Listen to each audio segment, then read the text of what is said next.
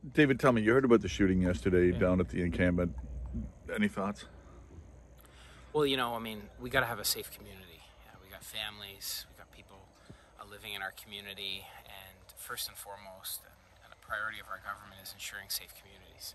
So it's deeply concerning, Pete, to hear gunshots of any kind, but associated here, it's tragic, and it's not something. Obviously, it's not something that any of us stand for in this community. If I can ask, what's the government's stance on encampments? Well, I mean, bylaws have to be enforced, right? At the local level, we got to enforce bylaws. We, as the province, have stepped up with significant funding for our social service providers. You need local solutions. Obviously, I empathize in today's inflationary times. It's tough. I mean, our mantra is building 1.5 million homes, ensuring people have a roof over their heads. That's a priority of this government. And that's all levels, right? Waiving development charges and ensuring increased supports for homelessness. I mean, in the DC's piece, often it's the difference between financing a project like the Baltimore project Habitat Humanity is doing and not. But here you've got to enforce bylaws. You can't be enabling breaking of laws and bylaws, and getting people wraparound supports. And Band-Aid solutions does not work. And saying to Ontario, hey, this is the place to land, is not the answer we want to send either. We want to ensure that we're compassionate and here to support people. We have a shelter in town where people are able to get wraparound supports, and it's important we direct the most vulnerable there. I know that, it's not always people are seeking supports, but it is critical that we have wraparound supports for people when they need them. Last question is, there's so many different kinds, and if I can use the word right, but I mean, there's so many different kinds of homelessness. It's not one size fits all, if I can say it that way. No, it's different, right? I mean, I talk to seniors who are on fixed income, struggling. How do you downsize? Where do you go? It's fine to sell, but then where do you go after with the pricing today? I talk to families, parents who have their kids living in the basement, wondering if they're ever going to have a place to call home.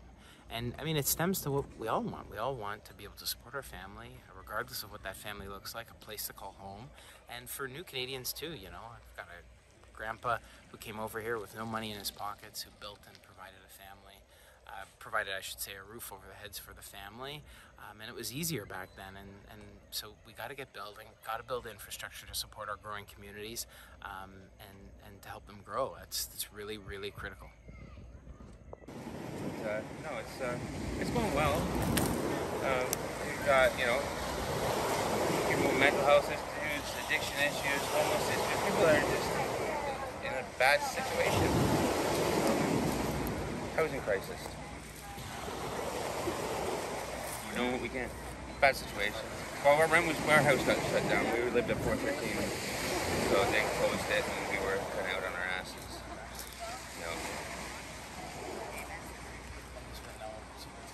Well, no.